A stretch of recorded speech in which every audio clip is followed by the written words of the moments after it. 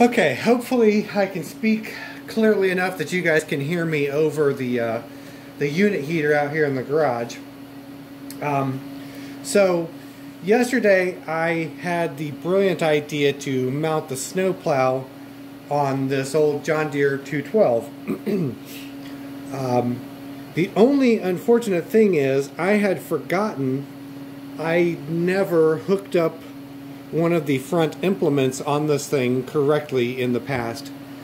Last winter I did in fact have the snowblower mounted on this, but I never had the linkage connected, the lift linkage connected up on it. I just had a come along wrapped around the side of the tractor to hoist it up. Since it was going to stay at a constant height anyways, it was a non-issue. So that wasn't really an issue in itself until last night's project that I thought was going to take 30 minutes and be done wound up turning into an absolute three-ring circus. What I didn't realize, since this is one of the tractors I've not gone over very effectively, or haven't gone over very thoroughly yet, I did not realize that this yoke was still attached to the lift crank arm, or whatever you want to call it. Now normally that wouldn't be an issue, but the problem was the pin that goes through it here was rusted solid in this yoke. And this whole mechanism is basically up underneath the belly of the tractor, basically right down under here, mounted between the frame rails, up underneath the sheet metal, essentially in a very inhospitable location. So I know all of us have been there. It sucks when something that's supposed to take 30 minutes winds up turning into a frustrating hour or 2 hour or not at all project. And I don't know about the rest of you, but if I know something is going to be super hard, I can get myself into, or most of the time, I can get myself into a mindset that I can tolerate it. But when I expect something to go super easy, 10 minutes, 30 minutes, and not be, you know, a big deal, and it winds up turning into this sort of thing, that's when I just about lose my shit.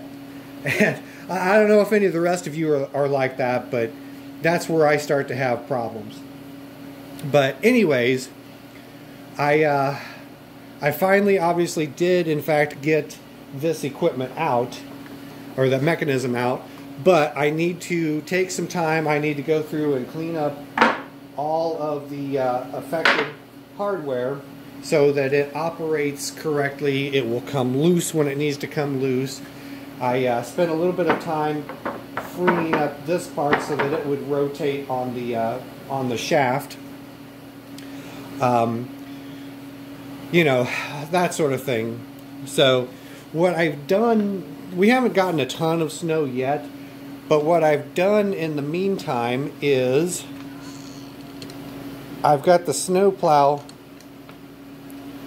just lifted up off the ground. Oh, I guess it's sagged a little bit. It's just barely off the ground right now. But with this ratchet strap here, just to be able to get it out and move a little bit of snow around. So my next project is to take some cable and produce some linkage that will be super quick and super easy to get from the lift crank arm up to the lifting mechanism on the blade. Now, I think I may actually have the correct parts to do this with, and this is only part of the equation here. There's also, grab the rest of it real quick. It's a really, really peculiar setup that they utilize on this thing, and it's one of those things I do not like at all. But this is on the front of the tractor, and it mounts something like that.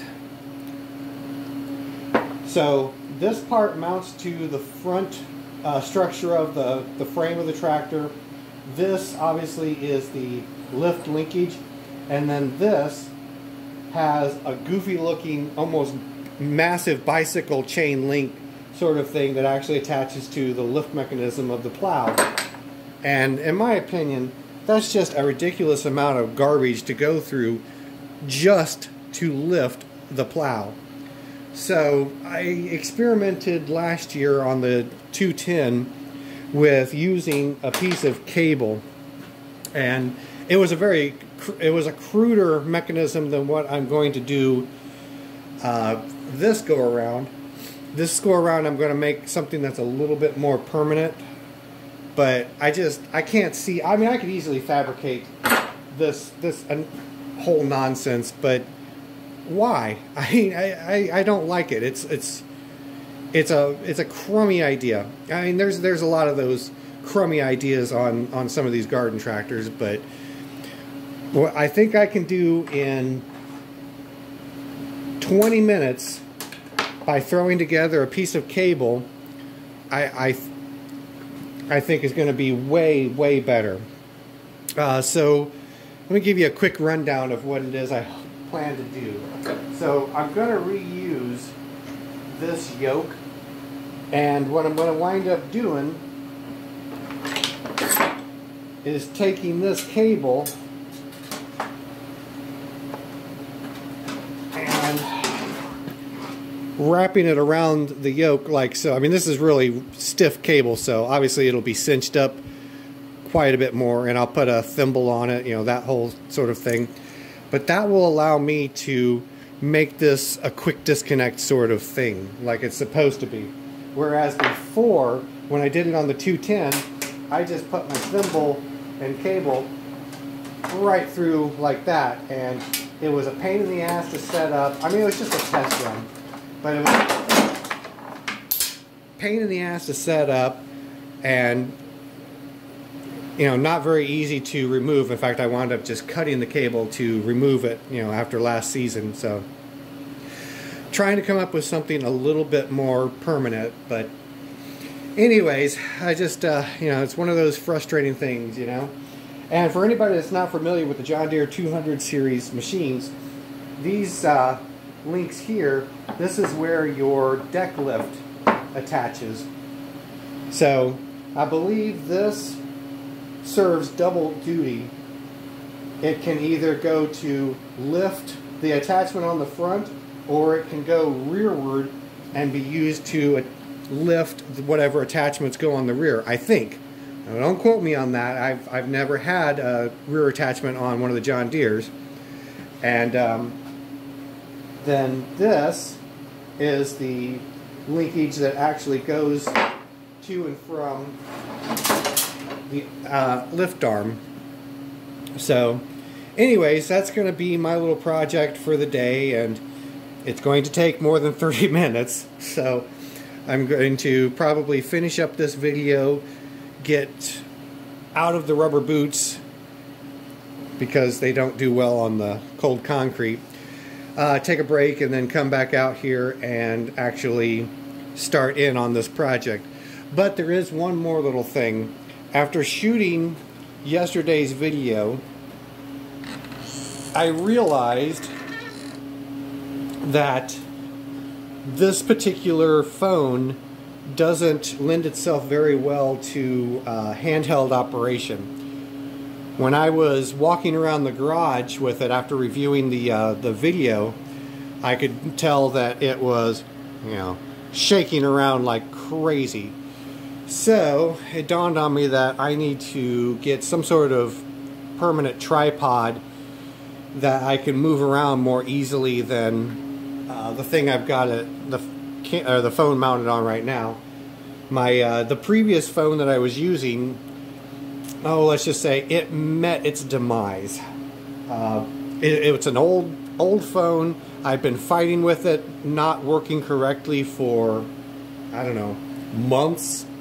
And I finally just totally lost my temper with it a couple weeks ago and smashed the damn thing because I just couldn't take it anymore. And, you know, it's one of those things. I can upgrade a computer, that's no problem. But these Android operating systems, it just never works out for me to try and upgrade or make anything, modernize it and make it right. So, anyways, hopefully, as slowly as I'm getting through my projects, it probably won't be as quick as I want it to, but hopefully before long, I'll start to be mounting this phone on that tripod, possibly using this arm here that I've already got configured, that I've been suspending from the ceiling. So hopefully there won't be a whole lot more of me doing handheld type videoing. How about that?